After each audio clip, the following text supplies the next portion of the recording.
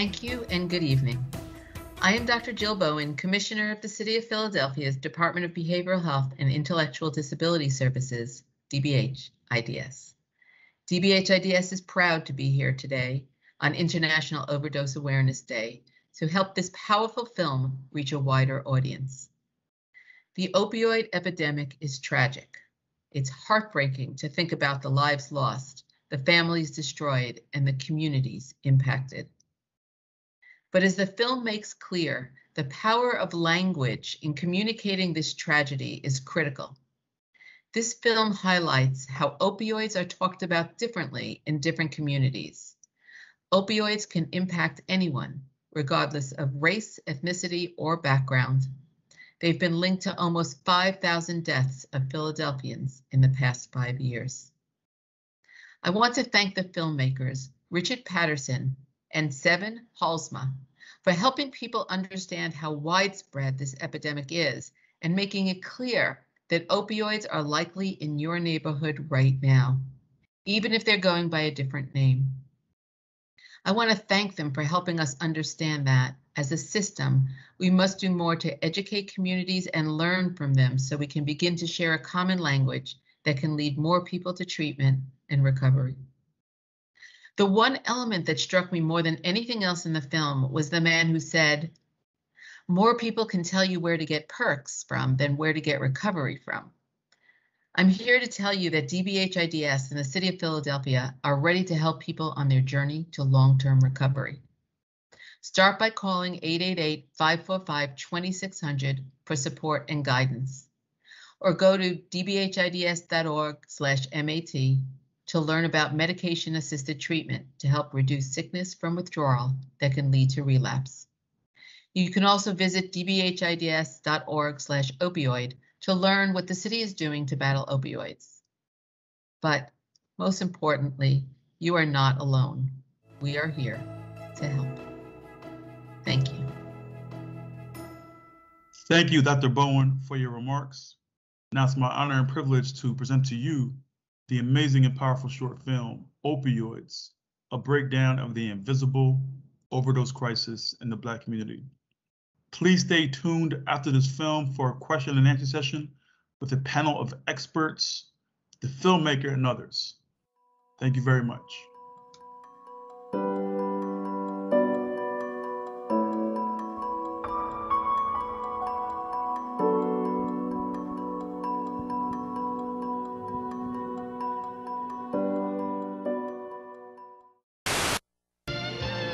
Philadelphia, an equal opportunity. Weeknights at 10 on WTAF, TV 29, Philadelphia.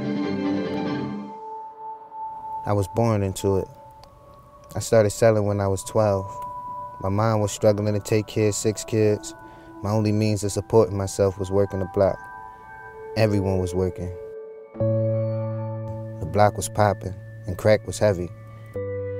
In 2010, I was sentenced to 3 years. After my release, I came home. It was just a whole different atmosphere. A lot of the neighborhood addicts had gotten clean, and crack was just disappearing from the block. Instead, all people talked about was perks. I was shocked to find out that almost everyone in my neighborhood was using them. It was the new drug of choice. I joined a re-entry program called Shooters at Ming Media, and I was given a chance to pursue my passion in film. During this time, Ming was invited to present in front of the Pennsylvania Reentry Coalition. And during this conference, all I heard was opioids, opioids. Programs for people on opioids, housing for people on opioids, treatment centers for people on opioids. So I asked my colleagues, what are opioids? They turned and asked me, what are Percocets? Right away I knew what that was. It's confusing to me because the way the media shows it, all you see is white people living in tents under train stations. At the time, it didn't seem like a black issue at all. So what are opioids? The word opioids comes from the narcotic opium, which is found in the poppy plant. It contains morphine, which can be used to make heroin, but it doesn't necessarily look like dope. People can get them with a prescription to treat post-surgery related pain and cancer. They could look like anything from prescription pills like Oxycontin and Percocet to heroin powder and fentanyl patches. You hear about them in songs like Mask Off by Future, Watch by Travis Scott. The big killer right now is fentanyl, a synthetic opioid. But the National Institute on Drug Abuse warns that it's 50 to 100 times more potent. A bad batch of dope could be laced with fentanyl. Nearly 60% of all opioids overdose deaths in 2017 were from fentanyl. Every day, more than 130 people in the U.S. die after overdosing on opioids, and more than 1,000 people are hospitalized for prescription opioid abuse. Now, back during the crack epidemic, people were called dope fiends, crackheads, junkies, crack babies. Today, we call them people with opioids abuse disorder. But people in my neighborhood don't even know what opioids mean. How are they going to get help if they need it? People in the black community are risking their lives and don't even know it because they don't understand the language.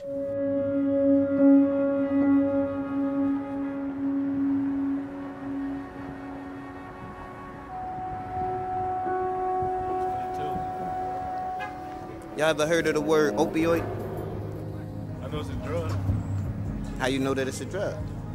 Because my surroundings. It's opioids. What I know about opioids. Never heard of it until I went to jail. And what did you learn from it when you went to jail? I locked up and as I said before, I was taken away from the pills and I went through withdrawal. And I had a cellie that was on heroin and we basically was doing the exact same thing. Percocets is real bad in my neighborhood. I would say like, you know, maybe 3 in every 5 people take them. Kind of became the fad, like Future, you know, you talk about drinking lean and popping perks and stuff like that, you know. All you gotta do is turn on the motherfucking radio, put anybody, rap DVD in, any of that shit, all you gonna hear them talk about is perks. See, if they knew about it, they wouldn't indulge in it, they wouldn't consume it, if they knew about it, if they knew what opiate was. Do you think people in your neighborhood know what the word opioid means? I doubt it. If you ask 100, I'm gonna say 98 probably wouldn't. And why you think that? It's just not talked about.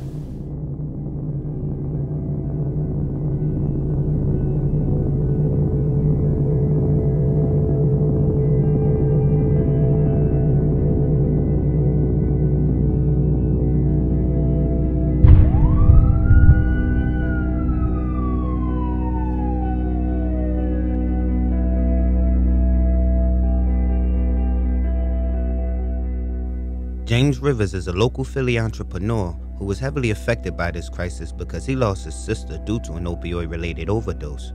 I came across his story because he posted his sister's obituary on Instagram, which described the actual cause of death. It was a bold choice because that's not something you would normally see happen in the black community. It really made a big impact. Because of this, he is now a community activist focusing on bringing awareness of this crisis to the black communities. I could say opioid crisis really affected me the most when I lost my sister. She was 25. She got a son that's 8 years old and a daughter that's 2 years old.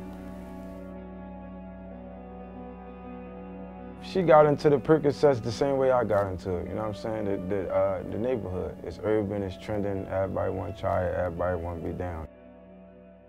I'm not sure, I'm gonna say her addiction probably had to be about 3 years. The part that really hit is when strangers walk up to you like, yo, you know your sister on this, or you know your sister doing this, or your sister getting high off this, your sister getting high off that. That's like when it really hit home. I reached out, I talked to her a lot of times. I tried to get her help. She was a single parent and she got her daughter, so I set it up with her so she could sign into a mother and daughter program in a rehabilitation center. The day of, she went out about 10 o'clock at night and she went and got whatever she got.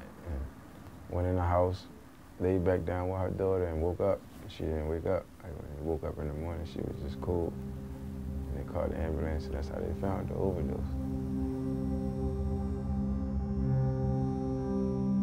After I got the phone call, my sister passing, it was just, I just wanted to take a different approach. Basically, the overall message that I put in the obituary was, you know, if you struggling with it, seek help, because we could save other lives by speaking on one life. The reaction was overwhelming. It's like I got so many DMs, I couldn't even reply back to all of them. Like, from DMs talking about, I'm glad you shared your words though, so they can help another person and stop judging the way they do, all the way down to people who using the drug and affected by it, like damn. Do you think folks in the community understand the language that is being dished out from the media about the whole opioids crisis? No, I don't. I really don't. I think in the media, they need to take like a different approach with it. You get what I'm saying? Because when they just be on the media like, oh, opioid crisis, the opioid numbers is going up, this, that, the third. When black people look at the news, they probably change the channel or something. Show the people who take the pills. Get some black urban people up there to let them know like, we all affected by the same thing, it's just in different forms, I guess. They could cut 1,000 pills with fentanyl. One wrong batch, you'll be gone. That's like playing Russian roulette with a Percocet. It'll be one pill that'll kill you and you'll never know.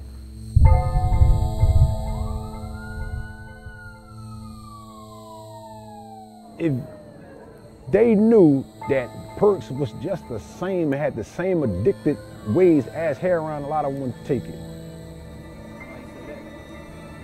Because they see you frown out, you tell somebody, okay, look, man, I got some heroin. You want to go have some heroin? You want to snort some heroin? Want to shoot some heroin? They'd be ready to rumble. Yo, man, I got some perk 30s. Since that 30, man, let me get a couple. You start off, you're taking 5 milligrams, then you jump up to 10, 15 milligrams, then after that, 30 milligrams, and you're paying $1 per milligram. So 30 milligrams is $30.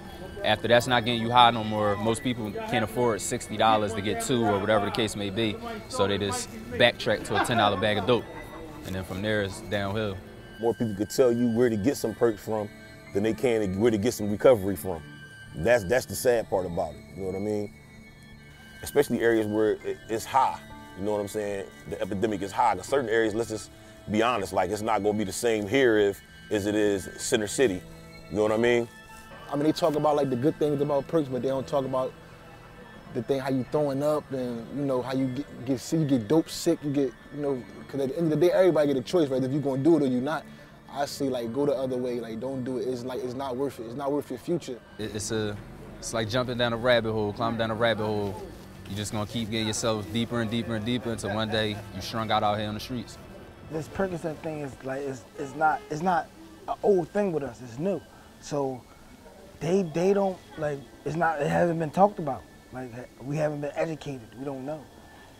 If you need them, take them. If you don't, and you're taking them, know what you're taking.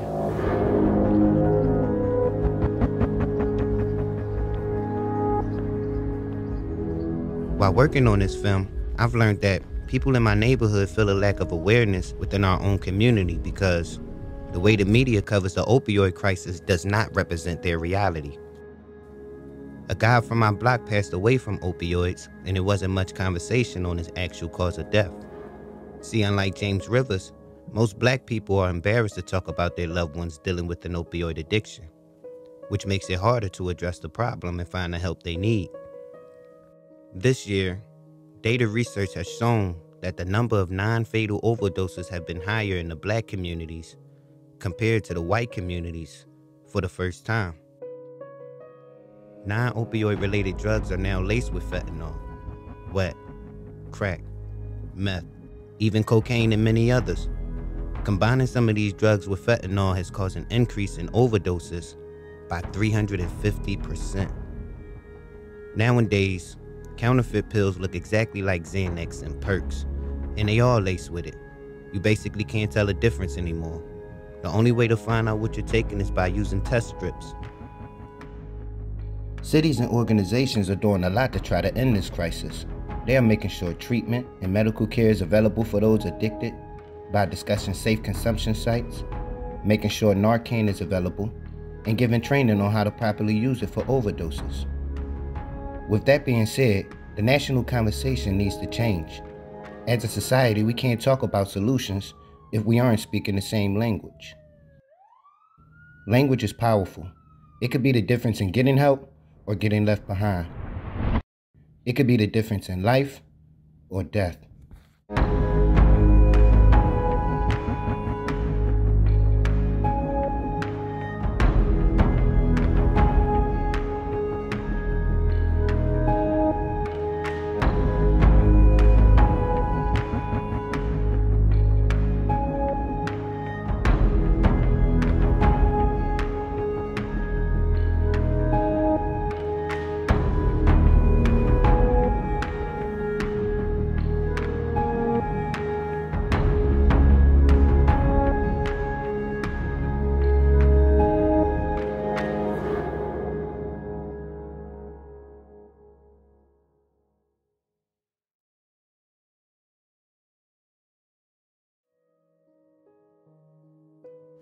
During the pandemic, which overshadowed the opioid epidemic, the overdose death rates has risen across the country. The overdose death rates has risen mainly in the black community because of fentanyl being put into almost every drug, especially Percocets. That's why this film is important. So if you know anyone suffering from addiction or experiencing increased risk surrounding their use of substances, please visit phillynaloxone.com. The website will show you free training opportunities for overdose reversal and fentanyl test strip training, both with Narcan naloxone and fentanyl test strips upon request. Current press releases pertaining to the spikes in overdoses or laced drugs can be found here. Visit phillynaloxone.com to learn how to safeguard a life. Whether you are looking for a traditional treatment, alternative recovery, harm reduction, or awareness information, please reach out. Addiction treatment is available 24/7 at 888-545-2600 to everyone living in Philly. Tonight's film, opioids, a breakdown of the invisible overdose crisis.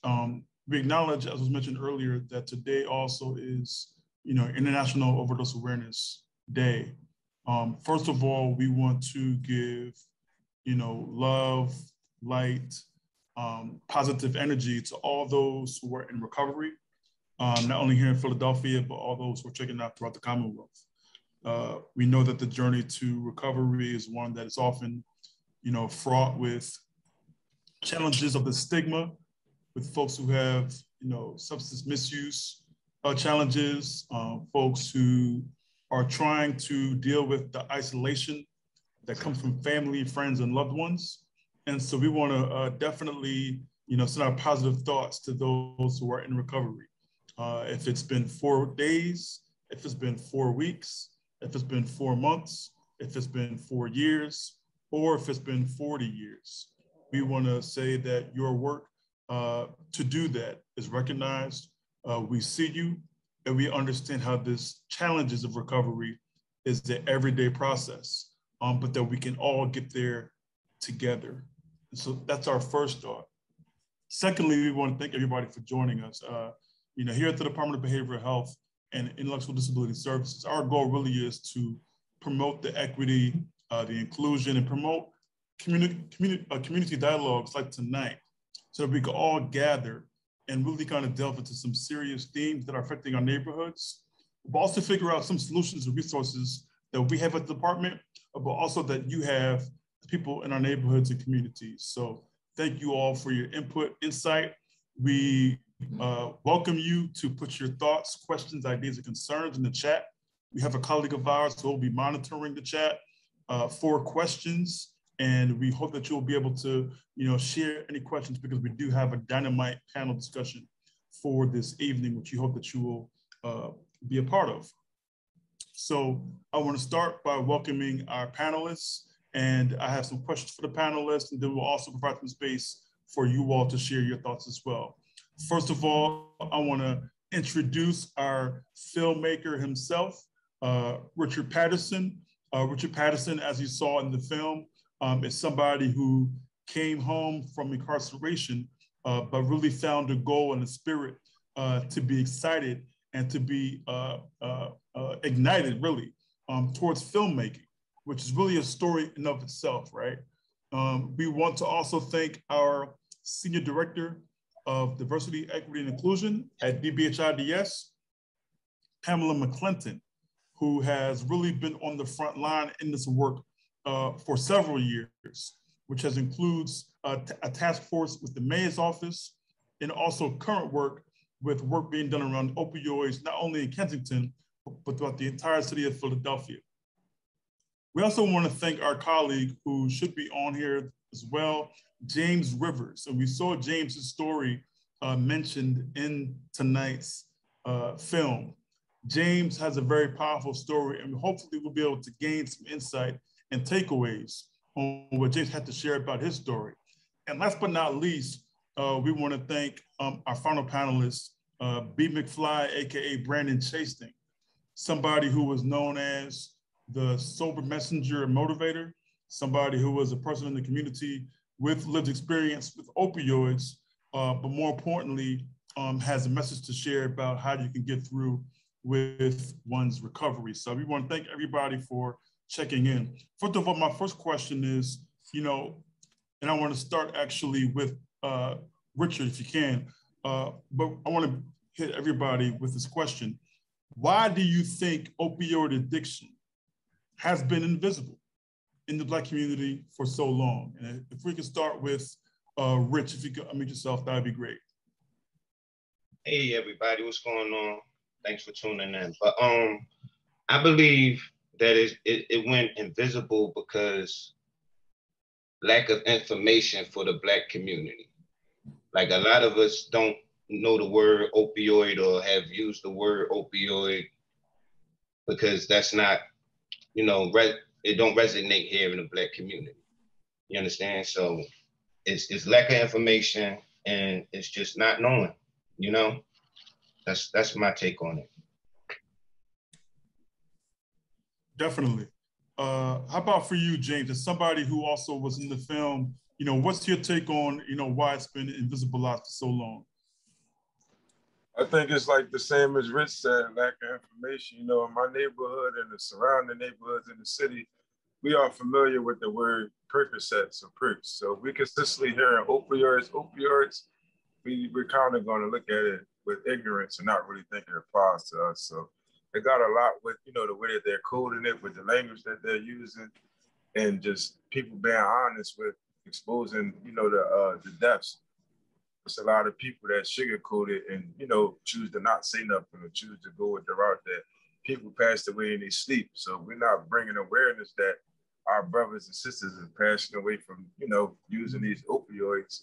We're going to keep looking at it ignorant and think it's something cool to do or something joyful.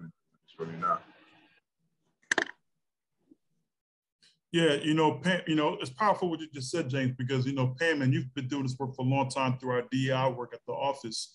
When you think about some of the inequities and perhaps some of the challenges and disparities in our communities, does that come up for you when you think about why this has been so invisibilized in your view? Yeah. Thank you to my brothers. I agree with you wholeheartedly as well. But yeah, it's my opinion that, it's the persistent invisibility of the Black community is really rooted in racial and economic disparities and implicit bias by the medical professionals.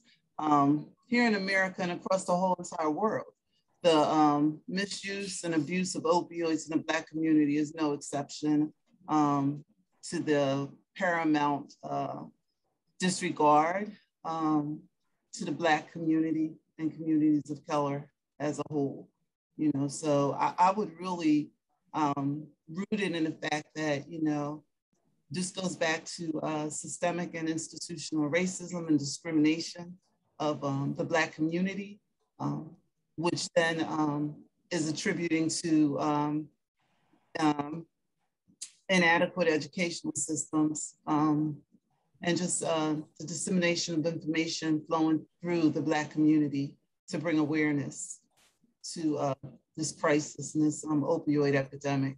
And, if I could just add, it really breaks my heart, to see the growing numbers of unintentional overdose and fatal overdoses in the Black community. In doing this work for years now, we were in the street, specifically in the Black community prior to the pandemic, just setting up shop, bringing our mannequin out, showing people how to administer Narcan, putting Narcan kits in the hands of community members so that they had a fighting chance, helping them to understand that fentanyl was laced in drugs of choice in the Black community, like marijuana and cocaine. So it's just a devastating blow to our community. And it's not the first type of devastating blow that we've experienced in the Black community for lack of information and lack of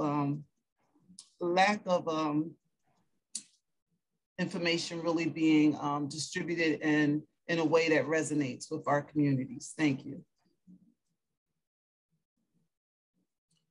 Thank you, Pam, for that. Brandon, I want to bring you in. And obviously, I first met you several years ago, and we had you speak last fall at our International Men's Day event that was held, and it was a fantastic opportunity for you to share, part of your story. I'd love for you to talk a bit about your journey. As you watch the film, first of all, I want you to check in on the first question, which is, why you think it's been invisibilized. But also, if you could, check in with, watching this film, what does it remind you about your own journey? Tell us about how you navigated your own journey, if you could, bro. Thank you. First, I just want to thank Department of Behavioral Health, Richard, James, Gabe, for having me, man. It's an honor, and I really appreciate it. The word invisible, I believe that the word opioid and invisible, I believe that it's the opposite. I believe that people do know about the word opioids. I think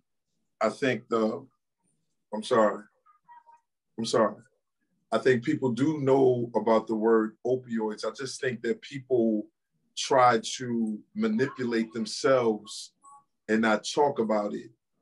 Because I hear people, being in the communities, I hear people using the word opioids and even being addicted to opioids, right?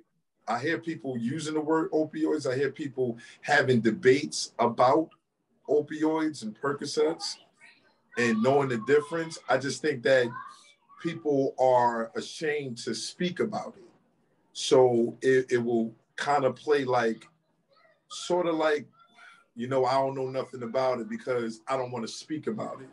So I do believe people do understand it. As far as my recovery, I'm a proud recovering addict. I've been addicted to opioids for 14 years. Now, when I got shot 1 month right after I graduated from Lincoln University. And at that time, which was 2004, I absolutely didn't even know about Percocets. I never even heard of Percocets. So a week later, once I was, discharged from the hospital, the doctor say, okay, I'm going to give you this painkiller called Percocets. Take it every 6 hours or as needed. Never explained to me how addictive this painkiller could be. And once I took the Percocet, I fell in love with it. Because I'm saying, well, this drug right here, why they don't sell this over the counter? So I was just ignorant to the word Percocet, to what it is in 2004. And for 14 years in my life, it destroyed me. I went from taking it as pain prescribed to taking it for every pain, not understanding that I was going through withdrawal, right? Then I started taking it for recreational use. And then I found myself not taking it for recreation use. I was taking it for the mental pain that I was going through to, just to clear my mind, because I was going through a lot of trauma. Thank you for that, Brandon. And that really, really, I think sort of illustrates some of the challenges that we're dealing with. And more importantly, what work is yet to come as we begin to organize around these issues and be able to provide services and resources in the city. Richard, when you think about and when you hear Brandon's, personal narrative, his testimony being shared, 2004, 14 years of recovery, I'm reminded of the thought that obviously when you were taking that camera around the neighborhood, what were some of the lessons that you learned in making the film, right? Because I just learned a big one just now hearing Brandon talk about the road to his recovery and what was happening in his neighborhood 1 month after graduation. What were some of the lessons that you picked up as you were making the film? Now, coming home from prison, Percocets wasn't even as round. It was around heavy. It was around a lot. I didn't know nothing about Percocets, nor the word opioid. And going around asking my community, I wanted to hear what they had to say about it. And asking them, the answer I would get was, oh, that's something that's in dope, when really it is dope, instead of being something in dope. So the answer is basically a incorrect answer. So really the community I learned that it's a real big disconnect about the language we see on TV and about the language we use on a day-to-day basis. So it's a big disconnect. Yeah, definitely. And I think, one thing that you're talking about is the idea that, one thing that we could think about is how do we make those connections to the young people? We saw in the film how you talked about some of the music and how it's shared a lot in the music. Pam, if you could talk about, what themes or scenes that came from the film that connect specifically to our work, and what resources that we've had available that you've shared on this topic, that would be great for this as well. And as you're sharing that, please as well follow the chat, because we have great info in the chat. I want to thank our colleagues for putting great info in the chat for you all to check out, numbers, resources, and web links for you all. And the film will still also remain on the DBHIDS Facebook page. So you can please as well share it with your own friends, colleagues, and Facebook and social media network. But go ahead, Pam. Thank you, Gabe. For me, Gabe, what resonated most for me from Richard's incredibly powerful short film, man. This, Richard, ashe to you, was the intersection of trauma, inequities, and community. It's heartbreaking, but it's a sobering fact that in the Black community, it is easier to get your hands on drugs than it is to access recovery treatment, quality education, meaningful employment, safe and affordable housing, and nutritional food. For me, this film connects with DBHIDS's diversity, equity, and inclusion guiding principles, which highlights the necessity for servicing Philadelphia's diverse communities based on their unique differences and needs, and not servicing communities as if they're just one homogenous group of communities, while still guaranteeing fair and full access to treatment services, resources, and and welcoming the community's involvement in collective decision-making processes, regardless of race, ethnicity, socioeconomic status, religion, gender, gender identity, sexual orientation, or abilities or disabilities. DBHIDS is an organization that is putting in the work to ensure that it is actively and intentionally practicing its DEI guiding principles for the citizens of Philadelphia County. And we do it in a number of ways. We do it with our Healthy Minds Philly, because all of us are aware that, the historical trauma that impacts the Black community associated with the enslavement of our ancestors rears its ugly head today, even in our lives. And then when you just think about the persistent and continual fear of police brutality in our communities, and just the lack of access to socioeconomic resources so we can advance ourselves and our families. A lot of the drug use that we see happening in our communities is self-medicating because, the associated stigma to mental health treatment in our community that's rooted in centuries and centuries of lies, So I think that what DBHIDS has to offer with our opioid overdose and Narcan rescue training is phenomenal, with our distribution of hundreds, probably at this point, over 1,000 Narcan kits to the citizens of Philadelphia County. We're just here with our trauma training, our network of neighbors to really help come in and help our families, the community as a whole, deal with the trauma of gun violence and death and murder in their communities. I would just really want to highlight to everybody who's listening today that may not be as familiar with DBHIDS. We're serious about the work that we do. We're serious about the people that we serve.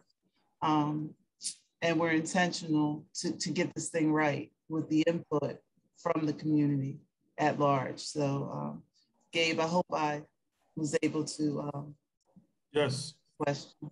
No, thank you very much. And again, we have some great conversations going on in the chat, and I want to thank Wendell Royster, good friend and colleague of ours, who actually asked a great question about, is Oxy the same as perks? And I want to thank, again, tonight's about community, right? Tonight is about coming together as a city of concerned citizens, thinking about this question, right? And so no question is dumb, no comment is dumb. And it's actually, we want to thank you, Wendell, for sharing that. But more importantly, I also want to thank Malik and Peter for commenting and responding. Again, this is a space and a safer space for these kinds of brave conversations. I only have a couple more questions, and then I want to actually get to the community at large. And really, this is for Brandon and James. When you think about what we've heard just now from Pam, as far as, what we're offering at the department, what has been offered with these Narcan kits, what more do you think should be shared as far as this vital information so that the Black community is made more aware of the resources and services? And how best do you think that we should do that? Is it social media? Is it presentations? Is it panels? Is it hitting the streets? Is it all of the above? What have you seen that should work, and what should we perhaps be thinking about doing more of? We'll start with you, Brandon. That's a great question. When I watched I built my following based off of transparency, right?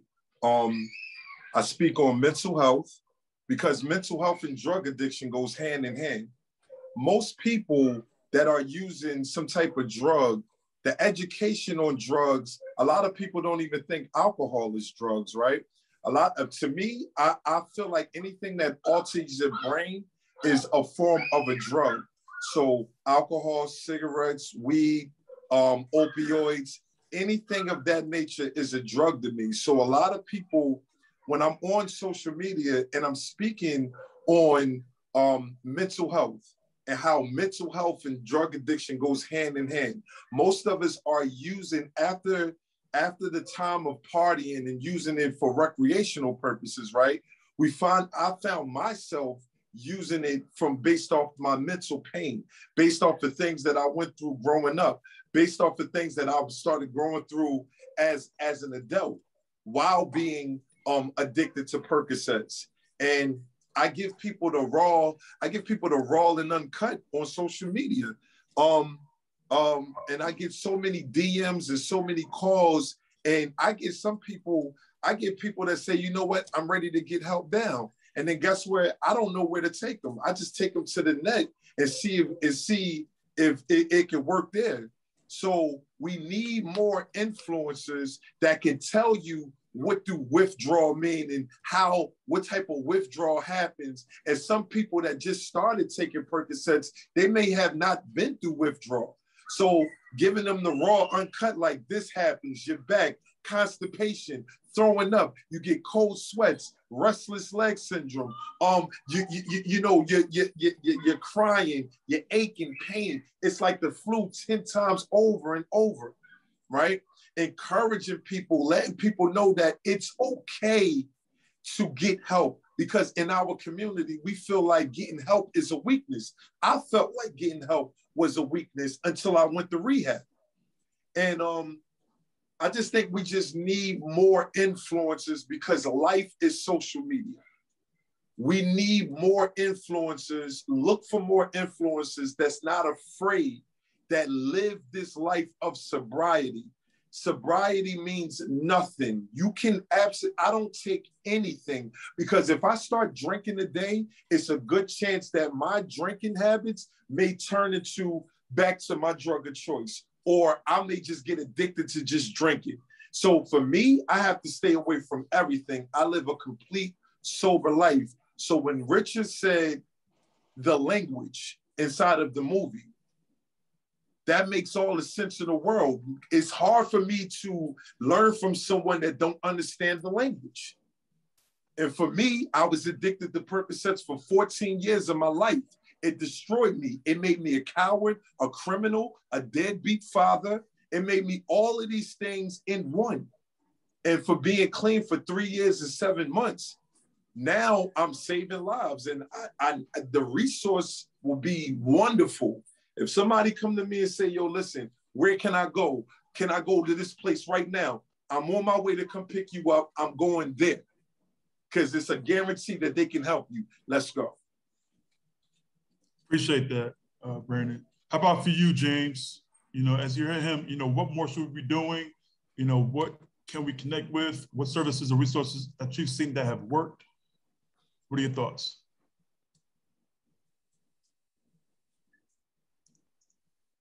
You hear me now? Yeah. Yes, sir. Arcane, I definitely think we need more people stepping up, but I want to speak on the mental side. I think the mental side is like the biggest part that in my sister's situation, I think the mental side played the biggest part, because in the Black community, a lot of us, we use Percocets just to escape from things. And it's this thing where as though if you get on Percocets in the neighborhood, or if you get on Percocets from the hood, you know, you get affected by that. It changes your looks, it changes your appearance, it changes your approach, it changes how people treat you. So when we're looking at these people, like our family members or whatever, if I got a friend that's heavily strung out on perks, I'm looking at him like, I don't want to be around him. You get what I'm saying? So it's like, if we just bashing people and talking down, we never know what these people going through mentally. So it's like, I feel like it's deeper than Narcane. It's like, we need therapy, more resources to tap into people's mentals and really see what's going on with these people. Because I feel like with my sister's situation, she was bashed a lot. Like, it wasn't really no help. It was just a lot of people talking down on it or making fun of it. You get on perks in the hood, ain't nobody gonna want to be around you. Even if you're a female, your whole appearance change. Ain't no men gonna be interested in you or none of that. So it puts people in a real bad, depressed stage. And that just caused them to keep abusing the drug. And with my sister, is like she barricaded herself from the world. It's like she only came outside when she went to go get that fix and ran back in the house. And that's because everybody always pointing the finger and making people feel like when they own these drugs, they like the lowest thing in the world. And I just feel as though like if we had more people spreading love and tapping into these people and trying to talk to them and understand why they doing these drugs, I think it could be like, you know, a little better, because that's like a major part in the addiction is the mental side of things.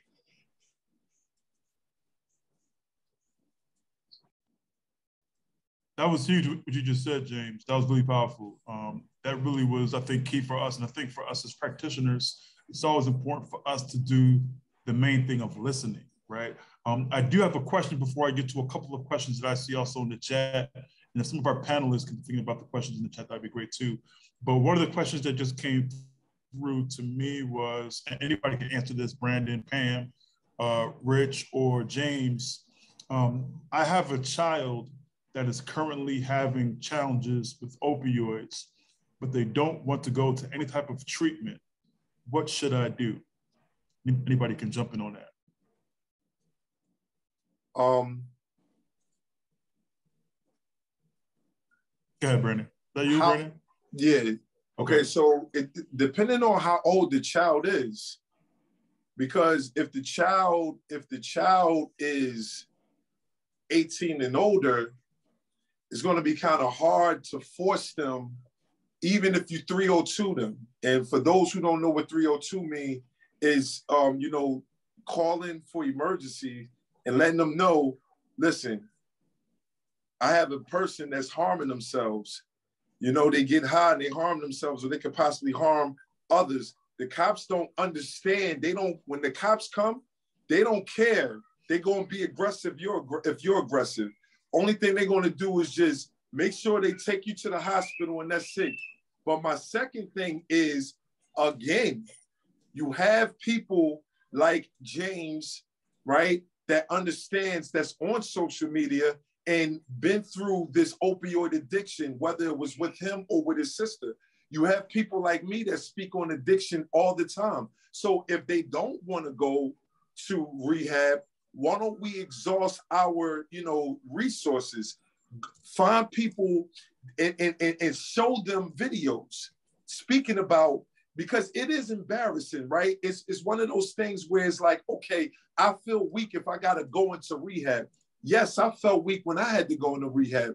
Then it's like, you don't want nobody to know. You're afraid if you tell a person you're going through something, they're going to use it against you. So like James said, this is mental health. So you have to be an active listener. As a parent, as a friend, whatever, you have to be an active listener. You can't always be aggressive and point the finger and say you ain't shit stuff, you ain't gonna be nothing, because guess what? That's gonna make them use even more. Sometimes you gotta be passive aggressive. Sometimes you gotta be passive, and then sometimes you have to be aggressive.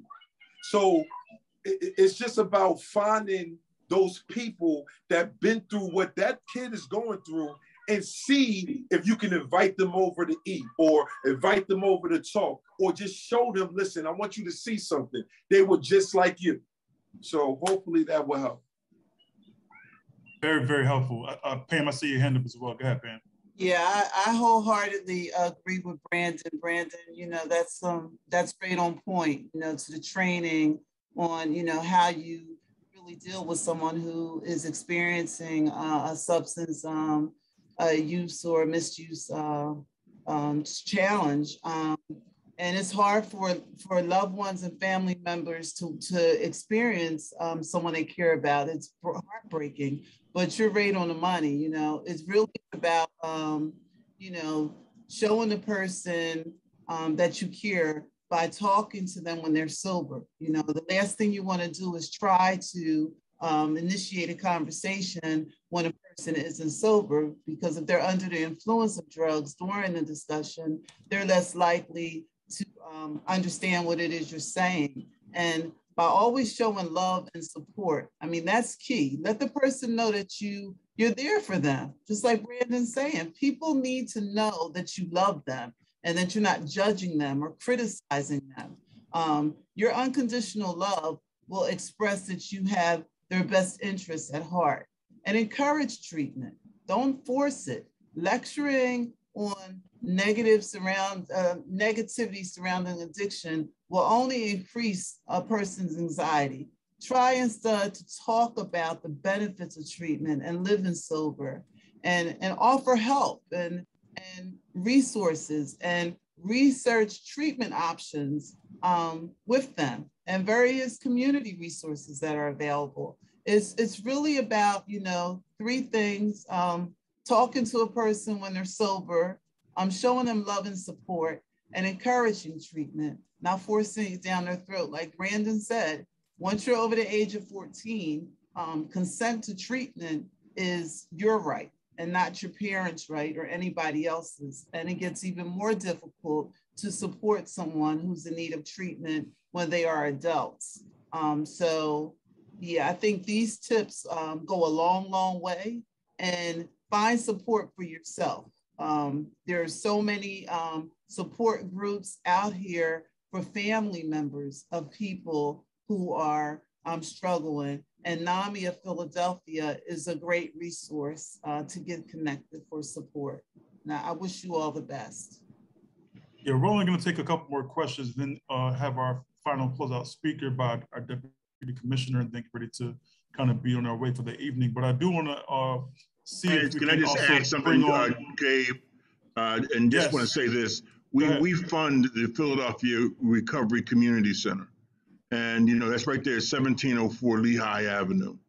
And you just want to stop in and be with some people who are also in recovery and experiencing, you know, their struggle in different ways, and get some exposure to other folks, you know, who are in the struggle.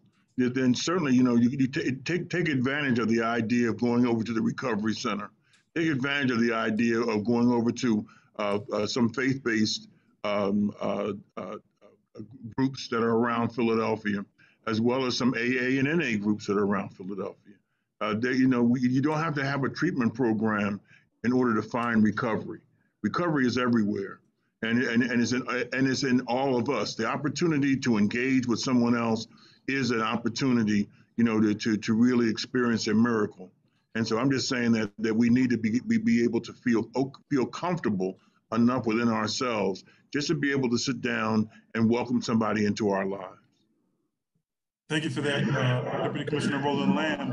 I actually want to bring in an old colleague of mine and friend as well, Malik Cooper. You know, I know that this is something that's been on you, a part of your work. Malik, what would you say to that question as far as how people can, what works, what hasn't worked, or what we could be doing more of? Thanks, Malik. Yep, no problem. Thanks for inviting me. This is great. The film was dope. I live in Atlanta right now, but I'm originally from Philly. I just had a simple thought to the question about the teenager. If that person does not see how their involvement with drugs or alcohol or whatever their drug of choice is, if they don't see how it's negatively impacting them, it's going to be a challenge to get them to change. And so it's like kicking up against a prick. It's like talking to a brick wall. So it's my experience that they have to first see how their involvement with perks or oxy or whatever it is they're taking is negatively impacting them. Maybe it's causing them to spend up all their money, or it's negatively impacting their health, but they have to see it first. So that's just what I wanted to offer. Thank you, Malik, and it's good seeing you here live on the Zoom. I want to also say, again, in my work with, as the coordinator for our Engaging Males of Color initiative, one of the things that we try to do is connect folks, and particularly connect, men and boys of color here in the city of Philadelphia to services. I've distributed multiple cards. Our team has distributed the number multiple times. I also, Brandon, you talked a lot about being that person that pulls up, if a young person or somebody, anybody has a question or concern. I've been that person for a lot of men and boys here in the city of Philadelphia, as well as our team members. And so I know what it means to be a concerned and caring adult for somebody else. And oftentimes that's really what it takes. You can always follow us. Thank you, Say Star, for putting it in the chat. Our links for our Engaging Males of Color initiative and the work that we're doing around men and boys.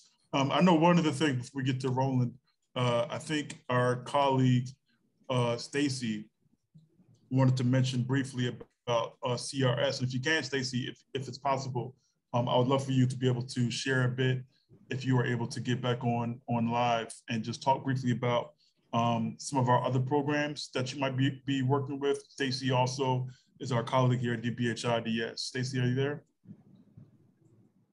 Yes, I'm actually going to defer to Peter Spade on this one. No problem. Thanks, Peter. Thank you. Thank you.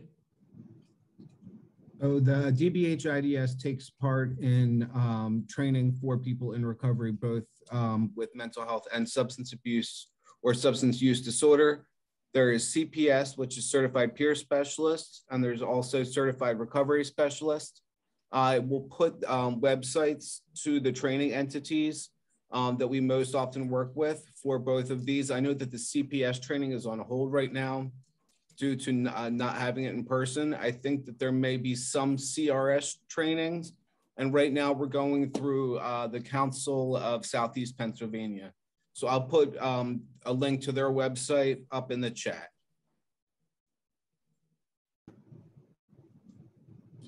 Thank you very much, Peter. And I'm just going to make sure that I acknowledge and just run through the questions just to make sure that we're good to go before we close. Again, we thank you all for joining us this evening. This has been really a fantastic conversation. We really want to thank our panelists as well. This has really been delightful, but more importantly, it's been really powerful, I think, to kind of talk about this work. Let me just make sure that we're good to go here. Again, thank you, Pam, who shared a lot of information in the chat, particularly I see around fentanyl-laced drugs. One of the questions I saw, I believe also from, forgive me if I'm saying the name wrong, but Shawnika, how do I find out about information on volunteering with your organization? I think that there are several ways. I think that what Peter just mentioned as far as perhaps being a CPS or CRS is always great. There are other volunteer opportunities, I'm sure, with Pam. Pam, you might want to share some volunteer opportunities if you want, as I look to the final questions. Yeah, what I'll do is please capture my email address. I'm putting it in the chat right now. Please reach out to me so we can have a more extensive conversation. Anybody who's interested in internship opportunities as well as volunteer opportunities with DBHIDS. So I'm putting my contact in the chat as we speak. Please reach out to me. Definitely. James, I see your hand up. Go ahead, James. I just wanted to touch bases again on like ideas to prevent. And I got this idea when somebody came in the chat and they asked about a younger person. A lot of this conversation is like based off of people who are already addicted to the drug. I want to talk about preventing these kids from being interested to doing the drugs. You get what I'm saying? Because we can stop a lot of people from being interested in taking these drugs instead of just talking about Narcan and things that, you know what I'm saying, when adults is already on these drugs. Now, an idea that I always had in mind was when I was a kid, they had the DARE program, and the DARE program went around to every school and they taught about drugs. They taught us what to use, what not to use. They played videos such as the film that Richard took time out of his life to create. They played these things at all types of auditoriums all over the city to, you know, to wake us up as youth, to let us know what's going on in our city, things that we should do, what we shouldn't do, the outcome of doing these things, and things of that nature. So I just want to connect with some people and try to figure out a way where we could get this film to these youth to save some people from trying to get on these drugs. Because every day we got more records and entertainers and rappers coming out talking about drugs and just influencing people to get on all these drugs and Percocets and this, that, the third. And I feel as though we can stop a lot of this if we target the youth, because it's the youth that's coming up getting on these drugs at a rapid rate, I think, more than the adults too. Thank you so much for that, James. I'm going to take one question that James, we actually have. that's you right on the money. If I could just say that the DEA's office is doing some youth prevention work around preventing drug use and abuse.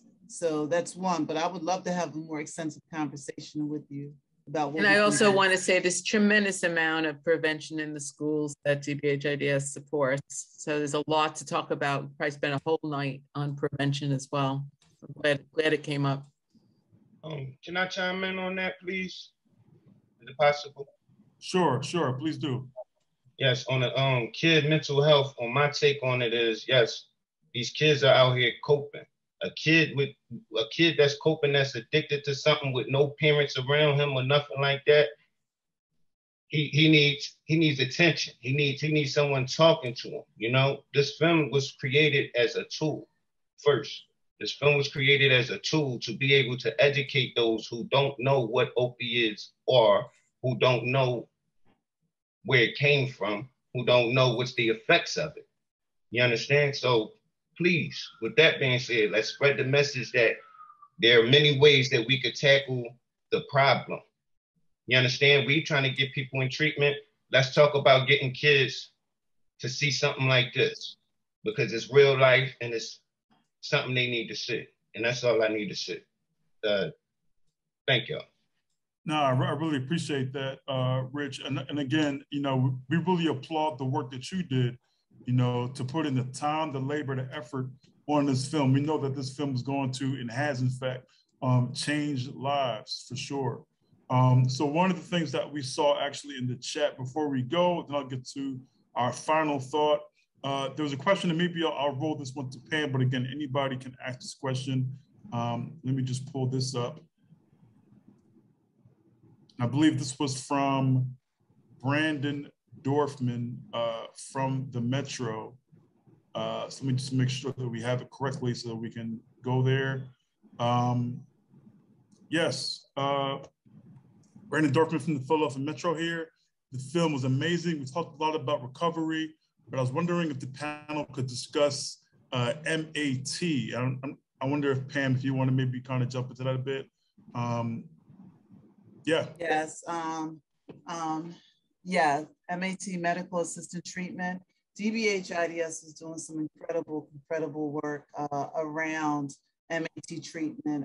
We're doing some great work in partnership with the Philadelphia prison system to really help those who are behind the walls and those upon release continue their treatment. We're contracted with the phenomenal organization NAT, for those of you who may know, who are behind the walls doing some really intensive MAT counseling. MAT is not only the administration of medication, but it's also evidence-based therapy attached to that. So MAT is behind the walls at State Road, providing these services to our fellow citizens who are currently incarcerated, and we're preparing them for ongoing treatment in the community of their choice upon release, and continue to follow and track and support them through their journey of recovery. And I don't know if Roland, Deputy Commissioner Lamb, who spearheaded this phenomenal initiative with the Philadelphia prison system, would like to add anything to what I just said. Well, just this, that medication-assisted treatment, we need to change that last letter around from medication-assisted treatment to medication-assisted recovery. And the idea that people who are on, who are able to, with the help of medications, achieve recovery is really important. The idea that we have thousands of people in Philadelphia who are on medication-assisted, recovery, who are in medication-assisted recovery, and a number of programs around the city, and who are doing very well. They're working, they're in school, they are, raising families, they're paying taxes, and yet they go, in some cases, every day to get their medication. So I think that we have an opportunity here on a much larger scale to invite folks, to in out of the cold, so to speak, to find recovery, through medication. And I think we have an opportunity to work with folks throughout the city, as we are already doing around, the idea of medication-assisted recovery. So I think that there are opportunities that we are going to continue to have as the technology gets better and as the medications get better. Thank you for that, Roland, because, part B to that question was, are medications discussed in the Black community, or are those conversations still not being had by many people? What would you say to that part of the conversation? Well, I think that it's being discussed, but it's being discussed in different circles. Like, for instance, Brandon talked about the fact that he had heard that the use of the term opiates. But, the question is what circles is Brandon, in? And as opposed to other circles where you don't even hear the term opiates. The idea that there are people who understand, who because they're exposed to it, understand it, but there are other people who are not exposed to it and don't have a clue as to what's happening. I think that we need to. I think this event, points out the fact that having this conversation is why it's so important. For us to have this conversation, for us to have the input from folks around this virtual table, so to speak, about the idea of recovery and about the idea of drug use and what people are putting into their systems. I'm glad to say that we are actually working with the Department of Public Health to help distribute even more fentanyl test strips. The idea is for us to get more and more people aware of what kinds of drugs they are exposed to. And we want to have these conversations. We want to actually, encourage for, whether it's church groups, whether it's AA meetings or NA meetings, whether it's, different kinds of recovery meetings, that for people to have these discussions, for people to be talking about what it means to be in recovery and what it means to be out there using drugs. And for some of us, it's like playing Russian roulette. We don't know what it is that we're taking. And every time that we take it, we could very well be, putting ourselves in a position to die. So I think that these conversations need to be expanded so people can have access to these stories. I really applaud everybody, in this room, on this chat, for their contribution and for their, caring. I think the reality is that, the folks on this call, on this event, really, really care. And they want to, get the word out, and they want to be a part of telling a very different story. So instead of a story of death, a story of life. And I really believe that we have an opportunity here to have that story and a story of long-term recovery. Thanks, Roland. Real quick, James, if you can, real quick before we close. I just wanted to chime in on Roland real quick about the language part. That's kind of why I brought up the kids situation, because I'm pretty sure 9 times out of 10, if you go to any urban neighborhood in this community, ask anybody under the age of 18 years old what is an opioid, they're not going to be able to tell you what an opioid is. Every young youth from 18 and under in the city of Philadelphia, they only know one word, and that's Percocet. And that's because it's in every song, every rap song, and it's promoted as the new thing. So this film, I feel like is really should be added on to this school tour, because they need to understand the language and learn the education behind this film. I really think it's really for the youth. Can I say something real quick? Or you gotta go? You gotta go, then go ahead. Real quick. No, go ahead, real quick. Yeah, I agree with Richard and James. Like I said, when I heard Richard say language, like the kids have to understand the language of where it's coming from. So if it's a person that's coming in with a suit and tie, or they look like they're about to take them away, or they look like they're about to go to the juvenile justice center, it's going to be kind of like, it's like post-traumatic stress disorder. It's like, okay, here we go. You're really not trying to help me. So when you got a person coming in that's looking like them, talking like them, dressing like them, explaining to them like, yo, listen, not only am I trying to help you from opioid, Percocets, or however you want to call it, but I've been in your shoes. A lot of these children think that it never happened to nobody but them. So we can have all the programs, but we need new solutions for outdated problems. We need to figure out what new way. Yes, the movie is definitely a new way. Going in them schools is definitely a new way. And yes, we have to have influencers that can get next to these kids and adults and say, I've been where you've been at.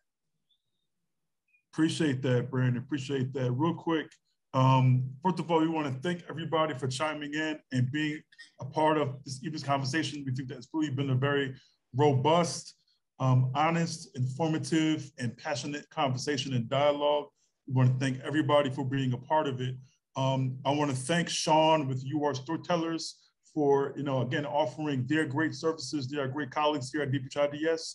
And before we close, I'm going to give the floor to our Deputy Commissioner, Roland Lamb. But again, I want to thank all of our panelists.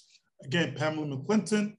I want to thank Brandon Chastang, AKA B McFly. He's available heavy on Instagram, the Silver Messenger Motivator.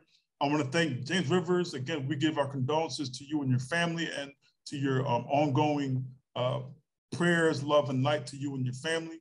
And we want to thank you, Richard, again, for having the vision to make the film, which ultimately brought us all here tonight. So thank you, and we hope to continue to spread the film in the future. But Roland, as we close, the floor is yours. Just want to say, then thank you to everyone. It's been a blessing. I want to thank Richard and Seven for their contribution in making this happen. I want to thank the Department of Behavioral Health and its Commissioner Jill Bowen, for supporting this effort and standing behind it. I want to thank the panel and for your words and for your contribution. As I said earlier, I think that the energy that you guys demonstrated and the words that you guys shared, I think is really incomparable. The bottom line though for us is this: we need to take this to a different level, to where everyone can have this conversation. Whether or not we want to have watch parties in barbershops, whether or not we want to have watch parties in hair salons, in our church meetings, or whether we want to have watch parties just in a neighborhood. The idea is for us to get more and more information to people in less and less threatening ways. We have an opportunity, people, to actually have a chance to, communicate the message of this film to everybody, to begin to understand the real meaning of what kinds of drugs that are out there, but even more so, the risk that people are in and the jeopardy that people are in. We are in some desperate times, and we have some communities that are living in some very desperate, conditions. And so I think that we need to begin to more and more give people the opportunity to find hope. Just remember, everybody, that the difference between today and tomorrow is hope. And so hopefully that, we can take this message out and we can share the hope, with communities across the city. So I just want to say thank you, everybody, again. You're muted, Gabe. Yep, thank you, Roland, and thank you, everybody, for joining us. We also want to thank Tumar Alexander, who, although wanted to be here this evening, he could not be here this evening, but we thank Tumar Alexander and the entire Managing Director's Office who supported this event. They had some other important emergencies to attend to, but they sent their greetings and their thanks for being a part of this dialogue. Again, thanks again, everybody, for joining us. Have a wonderful evening and a great week. Take care.